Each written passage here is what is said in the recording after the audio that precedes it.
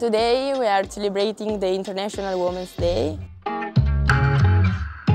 It's the opportunity to highlight the remarkable achievements from women in high-performance sport. Sport is one of the most powerful platforms for empowering women and girls.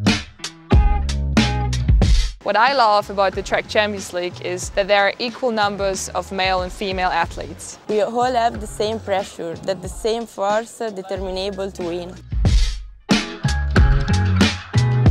Sport has the ability to drive gender equality, however many gaps remain and we still have a lack of representation. It's necessary to show every girl, every woman who wants to become a high-performance athlete that yes, it is possible and yes, she can do it. You can do it. You can do it. You can do it.